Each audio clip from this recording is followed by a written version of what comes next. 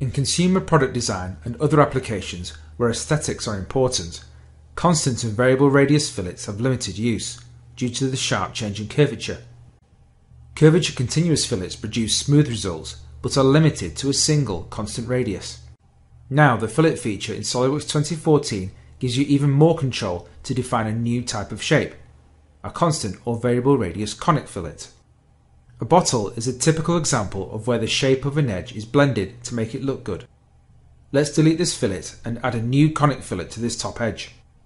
Straight away you will notice that the user interface has been enhanced to give you extra control.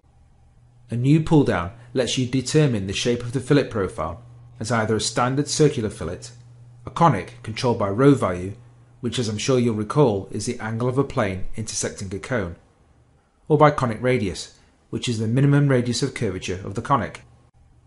Just like the conic sketch entity, if you adjust row to be a small value, the shape becomes flatter, almost like a chamfer. And a higher value makes the fillet sharper, so it gives you lots of options to explore. Setting row to be 0.4142 gives you the same shape as a circular fillet.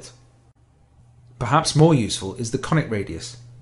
Setting the minimum radius of curvature to be the same as the fillet radius also gives you a circular fillet, but now you can control the shape of the fillet by exact known sizes.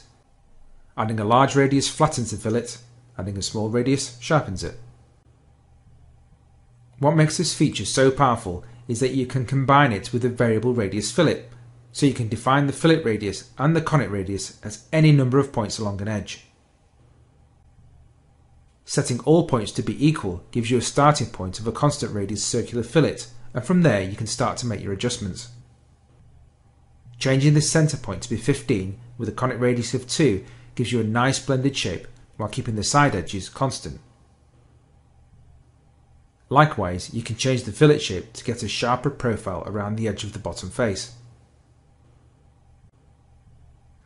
Conic fillets can also be created using face fillets, which are especially useful if you need to fillet surfaces with no common edge. The user interface has changed here too.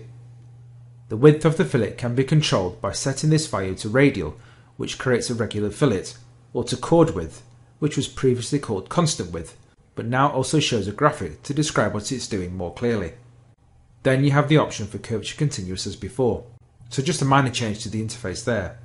However, switching back to radial gives you the extra options for conic row and conic radius, so you can create dramatic or subtle fillets with ease.